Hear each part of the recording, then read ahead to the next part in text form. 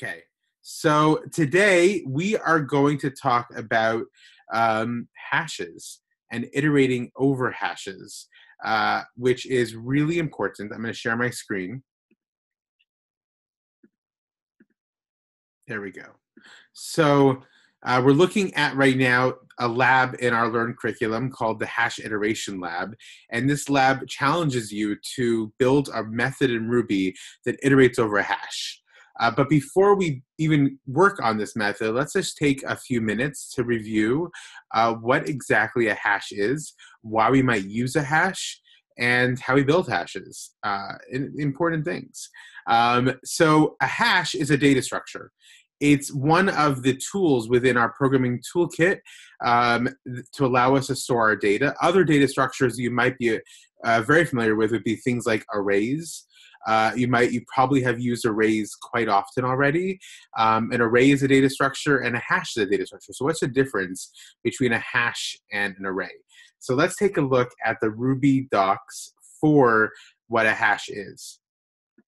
So here in the Ruby docs, it says, a hash is a dictionary-like collection of unique keys and their values. Also called associative arrays, they're similar to arrays, but where an array uses integers as its index, a hash allows you to use any object type. So, and just to reiterate that, or to further make that point, this blog post from a long time ago, this feels like ancient history from 10 years ago, says, what is a hash? He writes here, a hash is a collection of objects exactly like an array. The difference with arrays, though, is that the indexes of a hash are not represented with integer values. Instead, the key can be an object of any type. That's pretty cool. So any type of object can be the key. So he italicized the word key here very intentionally because he's drawing us to the fact that what we call the index number or the index place in a hash is not an index number because it's not only an integer, it could be anything, but we call it a key. And the key, and hashes are also called sometimes dictionaries because here in his example, where he's creating a hash of animals, this is the key, dog, and here's the value, Charlie. Here's the key, cat, and here's the value, Queeky. Here's the key, mouse, and here's the value, Squeaky. And here in the Ruby doc, here's an example of here's the key, Jane Doe, and the value, 10. The key, Jim Doe, and the value 6. So as you notice here, there's two ways that you can create the key values that, well, there's three ways. Here you can create the keys using quotation marks. You can create them here as symbols, right? When you put the colon in front of the string, you're creating a symbol. And here you can create it like such with just font size 10. Font family, Arial, etc. And so there's three different ways that you can go about creating a hash. All of them work. They all do essentially the same thing.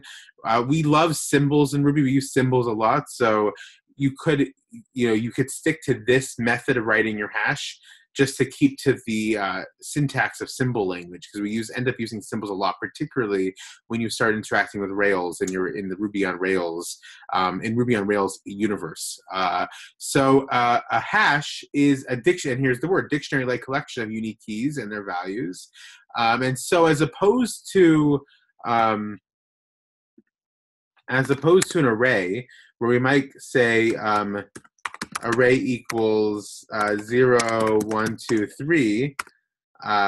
So we would identify the place of our 0 by index number 0. Even to make that clearer, let's just say an array is this something else, just 3 strings. So the index of this would be 0, right? So we would call array 1, 0 would give us this, right? And array 1, 1 would give us something. So that's how we would structure and identify and retrieve information with an array, as opposed to this, where we might do something like this, school, Flatiron, language, Ruby, right? Just as a short example. So the way we would identify, the way we would get the information out of that hash would not be like this, because our hash is stored not with integer index numbers, unless we use integers, but it's not stored with integer index numbers. It's stored by keys like a dictionary. So we would actually do something like this, and we get back Flatiron, right? Or we could do language and get back language, which would be Ruby. Does that make sense so far? If it does, then I'll move on. If not, right now might be a good. So the key, you call it with the key instead of the array number. So Right. Like if you had a key that was like Beyonce, you would call it with that. Right. So if I would ask you what would be the benefit of using a hash over an array, what might be, just based on what we know so far, what might be a benefit? It would be like, because it's more in depth, like more data to sort. Well, maybe. I think you're on a right track. But if I would ask you, if you didn't know anything about this array, you didn't know anything about it at all, and I would just say, what is array 1 at index number 0? What would you tell me? Not knowing anything about what's inside the array, what would you tell me? It's the first thing in the list. It's the first thing in the list. What's in the list, Charla? What's in the list? I don't know. So if I'm hearing you correctly, what you're saying is the number 0 isn't quite descriptive. Right. I don't know what 0 is. It could be anything. What if I'd ask you what's in this hash? School. A school. So what might that be? You probably have a hash with dealing with schools. Yeah. So what's the difference, just based on what we know, what we've seen so far? What is one key difference between not to make a pun, what's one key difference between an array and a hash? It's more descriptive. It's more descriptive. You have the freedom to make more descriptive keys. You can use language, and that gives you as a developer the ability to create things which are more like a dictionary, right? Quote unquote. It's a dictionary-like index. So your hash could be student. And then suddenly you're like, oh, I get it. This is a hash with student information, right? Just by looking at that one key, it gives you a world of insight into what's contained in the hash. So it lets you craft data structures that are more descriptive in their naming conventions than an array. That could just be one easy, simple thing of why you might want to use a hash over an array, what one benefit of a hash over an array is. In fact, in this blog post, he says that exactly here. Why should I use hashes, right? It's a good way to know what the subject matter of his paragraph here is. One of the obvious advantages with hashes is their readability. When you write animals 4, it's quite hard to see which animal you're trying to get. When you write animals, the symbol dog, it becomes pretty obvious.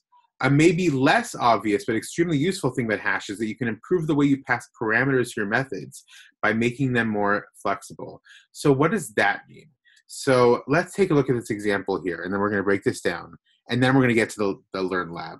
So here he's creating a hash, right, called Dance Like an Idiot.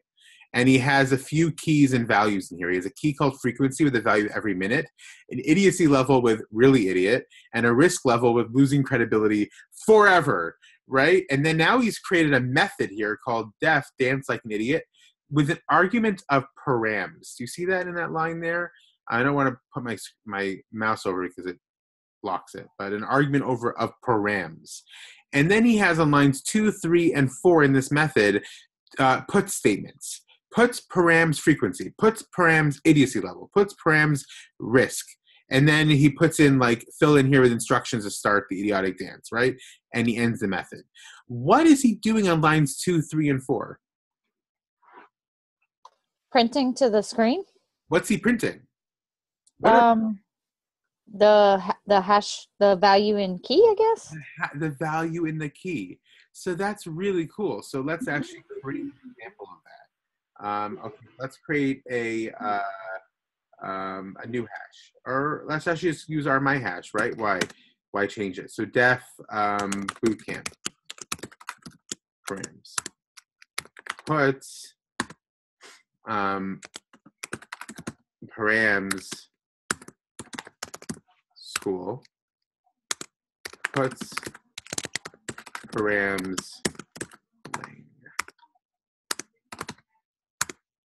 What's going to happen when I call boot camp, and what should I pass inside boot camp? I guess params. In order to make it helpful. So if I pass in params, what happens? Nothing. A name error, undefined local variable or method params for the object, because we have not defined anything called params. Params doesn't, it's not a variable. We haven't created it. So what do I need to pass in? One of the keys? What hash should we just create that has a key of school and a key of lane? What's it called on line 5? My hash? My hash. Flatiron Ruby, right? So Cool. what are params? What is that? If params is something that we cannot pass in as a default, as an argument within the method, because it gives us a name error, then what are params? What is that? I have no clue. Anybody else know? Deconstructing what just happened here, what do you think it is?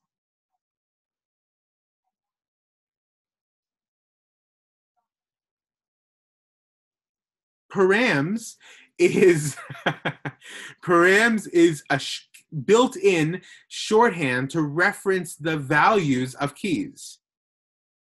And Does it stand for parameters or? Precisely. It stands for parameters, and you will end up using params quite a lot as you build out your Rails applications. Why are you going to use params? Because let's say you build out a form. Let's see if we can find a form. Where can we find a form? Give me a good website to find a form at. Any kind of form. I don't even know. I can't think of the top of my head. Google form. Google.com. Let's go to Google. There's a form, right? After it eventually ends up loading. This right here, this search box, right? And when you press enter, that's a form, right? So when I type in Flatiron School is awesome, right? I type Flatiron School is awesome and press enter. What happens behind the scenes? Do we know? It uses those words to search? Right. So on the back end, I have passed in this query to the Google, and the Google magic, whatever's happening in the back end, takes that query and searches the entire known universe and brings back to me my results algorithmized. I don't know if that's a word, but put through the Google algorithm to give me my results, right?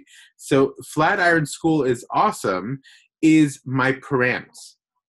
So when this is being passed to the Google backend, it's going something like this.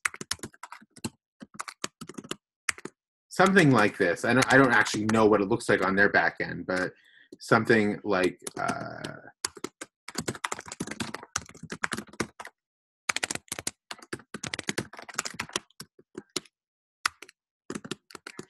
it's going something like that.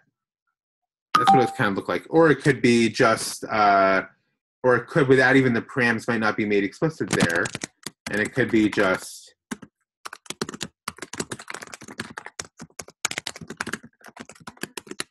that's what's getting passed back to their back end. And that's anytime you use a form. So if I were to use a form and like fill out my username, my form would be Ben. And then my password would be, password. And that gets passed back to the back end of whatever web application I'm using. And then some authentication schemas happens to authenticate me, right? But that on line 14, those are params. And so theoretically, I, as the web application developer, could check your authentication by calling params username, and that would return to me Ben. Does that make sense? If it makes sense, I will assume the silence means yes. Yes. Okay, so that's params, and they come in. They are very handy when you're dealing with web applications or mobile applications. And so params is built in within our language to understand what params. When you say put params, what you're saying is put in the values, return the values, print out the values of these keys. So now, having said that, let's look at our hash iteration lab, right? Build a method that accepts an argument of a hash and iterates over it. So build a method key for min value, min being saying from minimum, that accepts an argument of a hash. This method should iterate over the hash and return the key, not the value, that points to the smallest value of the set. If the method is called and passed an argument of an empty hash, it should return nil. So here's some examples, right? So if we had a hash of IKEA, with a value, keys of chair, table, and mattress equaling value with keys, right, equaling values of 25, 85, and 450. If I were to use my method, which we've magically created, passing in IKEA, it would return to us chair, right? That's what it needs to do, because chair has a value of 25, and so the minimum value is 25, which is the lowest number here, and we're looking to return the key, so we get back the word chair, right? Or if we have veggies, apples is negative 45, banana is negative 44.5, and carrot is negative 44.9. If I would do the exact same method, I would get back apple. Make sense? Yes, awesome. So we're not meant to use these really helpful built-in methods in Ruby. We're not even going to talk about these methods tonight. These methods will save your life down the road. We are going to build this out in the long way without using some of the built-in higher level methods that Ruby has in that allows you to do this auto-magically. So we're not going to worry about those. We're going to build this out like that. Cool? Cool. I love that you just said auto-magically. That was awesome. I actually learned that at Flatiron. I'm going to borrow that from you, Ben. Okay. We're borrowing it from the wonderful educators at Flatiron. That's where it came from. I think it might have come from Avi. Actually, Avi might have been the one that I first heard AutoMagic from. Okay, so let's build this out, right? Let's actually do it in IRB, just for fun. Let's just start a new IRB session. Let's make our example hash we're going to iterate over. So let's call the hash the weather. And let's say we want the weather to be Monday, 55. Tuesday, 45. Wednesday, let's be really hopeful and say 65. Doesn't that sound great? Okay, so now we're going to create a hash called weather. That's going to have 3 keys, Monday, Tuesday, and Wednesday. And those 3 keys are going to have values of 55, 45, and 65. So if we would create this method called key for min value, what key would we get back? What would be the key with the lowest value? Tuesday? Tuesday, right. So let's build this method. So we know we need to call a key for min value, right? And what are we passing into it?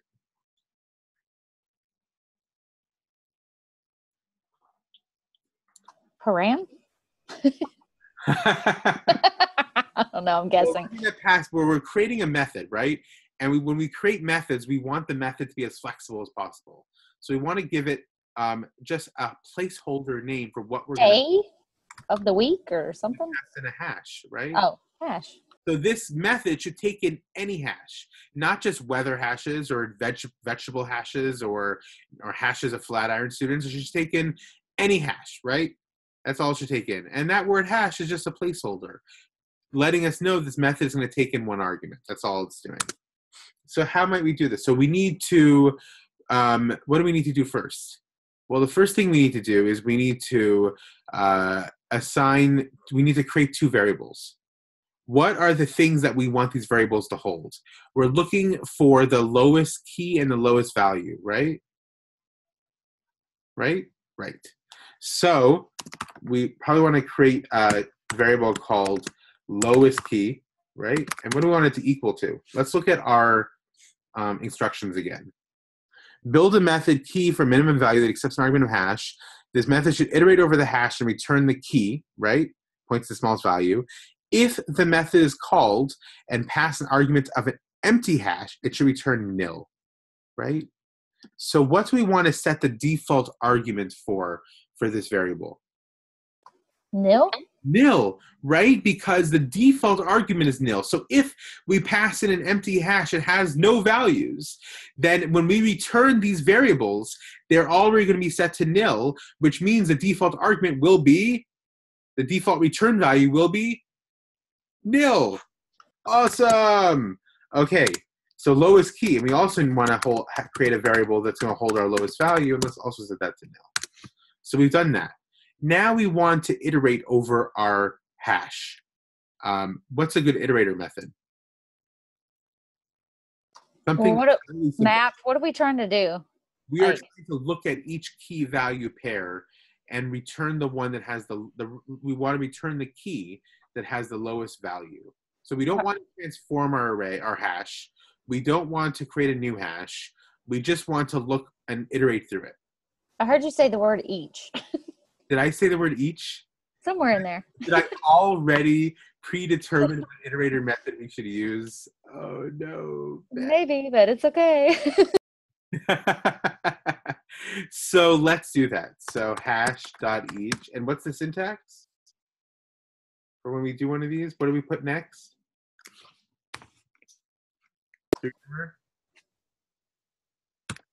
Oh, I see a question box. Let's take a look. Yes, exactly. Thomas and Sarah, perfect. Oh, Thomas, you said each. Amazing. Sarah said do. Right. Okay, great. So hash.each do, and this is where we hold the iterated item, right? This is the variables we assign to the item we're iterating over in the moment. What name should we give it? Let's give it really simple names. Something that's going to be easy to remember. Key and value. That's pretty easy, right? Because our hash consists of two items at any single moment we're iterating over. And every object we're iterating over on our hash, each hash object consists of two items, a key and a value. So each time we iterate over each item, we're iterating over two things, a key and a value. And so now we're inside our each method. What do we want to look for? So first of all, if lowest value equals nil, or what? What are we interested about? What does the value need to be? So the value needs to be less than or more than something. Let's take a look at the chat box. The value is less than lowest value. That's precisely right. Awesome. You're like an iterating expert, Thomas. So if, let's go back into here. So if lowest value equals nil, or value is less than lowest value, and what are we doing here? Why is this important? What is this if statement important for?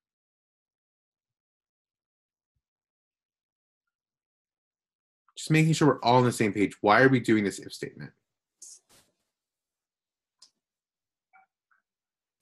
So we can iterate? We're iterating already on line 5. But so we can have it do something. We want it to do something, right? Return something or tell us something? Returns a Boolean, true or false, right. So that's right.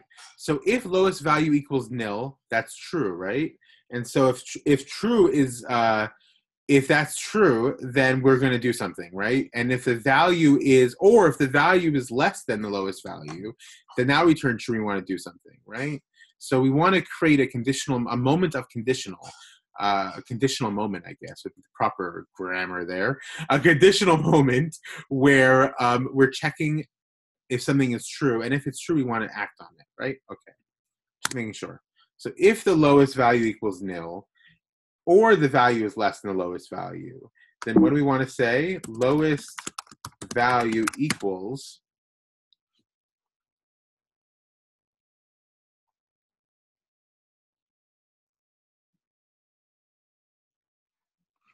value. Yep. Lowest value equals value, and lowest key equals, now it should be obvious. So we like key. Key. Equals key.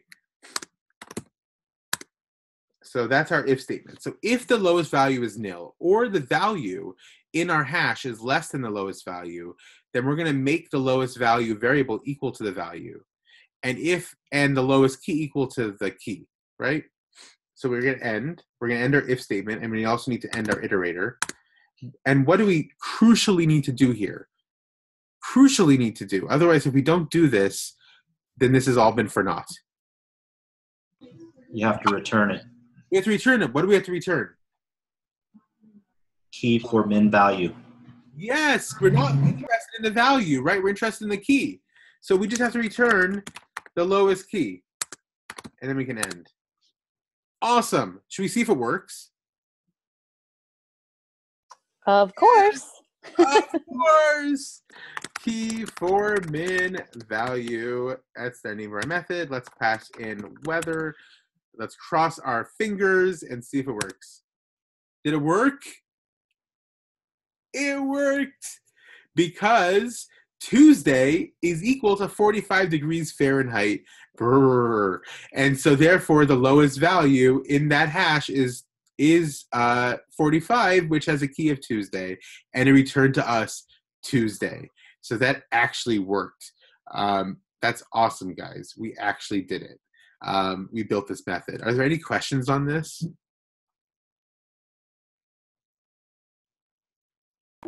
Can't you just run the...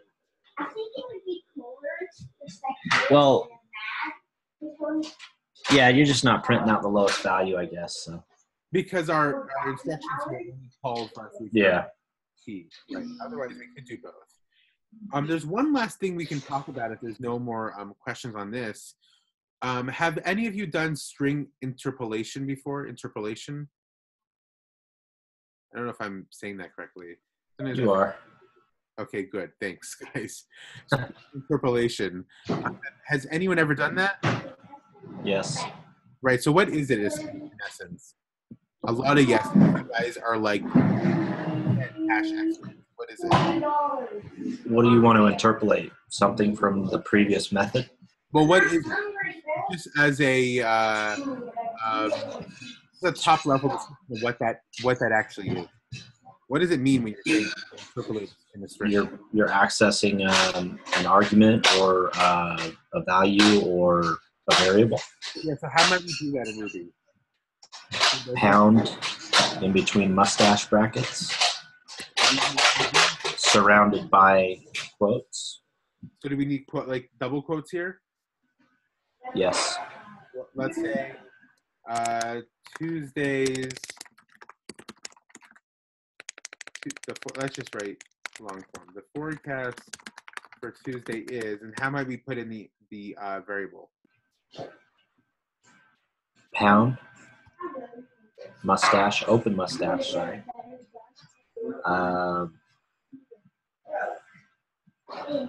Weather. Square bracket. Colon. Tuesday. And closing bracket. Awesome. So that's really cool and really helpful. That string interpolation is actually a really powerful tool that you have in your programming toolkit also, because it lets you create dynamic sentences or dynamic content for your applications. You can imagine the multitude of scenarios that you would use this. So instead of hard coding every sentence or paragraph for your users, you can actually create some dynamic content by putting variables throughout it. And the variables can, let's say, you can even depend on user input. And so you end up creating a more interactive experience using string interpolation.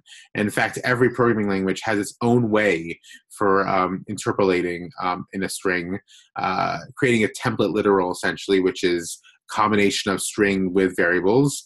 They all look incredibly similar, to minor differences in the way in which you construct it, but essentially they're all very similar.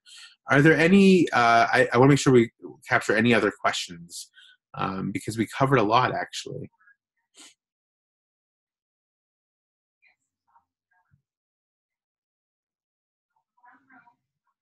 How do you pull out like the value, like 45 instead of Like, you know how we pulled out the key? Yeah. How would you do the lowest value? How do you think we might do that? Does anyone have an idea? I'm assuming you would change the lowest key line to the Well, lowest value. our method, we could easily do that in our method, right? Because we created variables to hold the lowest key and lowest value. So on line 11, we could just return back lowest value as opposed to lowest key. But how might we in our weather method here? So actually, in our weather method, what do we return back? The lowest value. In our weather method, our weather string, we return back the lowest value. Yeah, Tuesday's value. And what do we return back in our lowest key method? I gave it away. Lowest key. Right. So we return the key here and we return the value here. So every time you would access a variable with the brackets and then the symbol of the key, you will return back the value inside that key, the value of that key value pair. And then to return the key, how do you think we might return the key? Does anyone know? How would we return the key? So like, what if we wanted to make this string return the key and not the value? Anyone, any idea? I was trying to figure that out myself a minute ago. It's a good question, right? Because we, more often than not, in most of our usage cases, we're going to want to return the value and not the key, because the key is the point to access the value. The information we really want is the value, not the key. So most often, we're not going to worry about returning the key. But how might we do that? So, you know, a great place to look, instead of just telling you, why don't we Google it, right? Because Googling is awesome. So what might we Google? Let's Google return key in hash Ruby.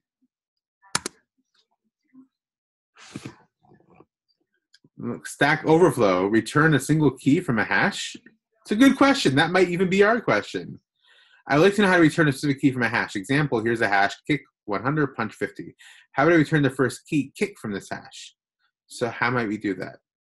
Moves.keys 0. So remember here in the lab it said we're not going to use these things, right? This method called keys. Look at what it does. And how do you access it? It's almost like you're accessing it like an array, right?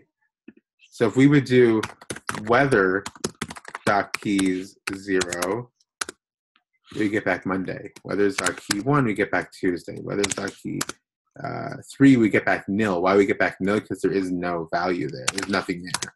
Weather's.key 2, we get back Wednesday. Pretty cool, right? Yeah, that is cool. Or even moves.keys.first will obviously give us back the first key, the same way that 0. So the way to access keys in Ruby, the easiest and most simple way, which again is not a common usage case, because the key is usually just, it serves in the same place that the index number in an array serves. You often don't care about the index number. You care about what's the data that's held there. So similarly, you don't really care about the key. You care about the data that's held there. The key is just a point to access it. But .keys in Ruby is a great higher level way to access the keys.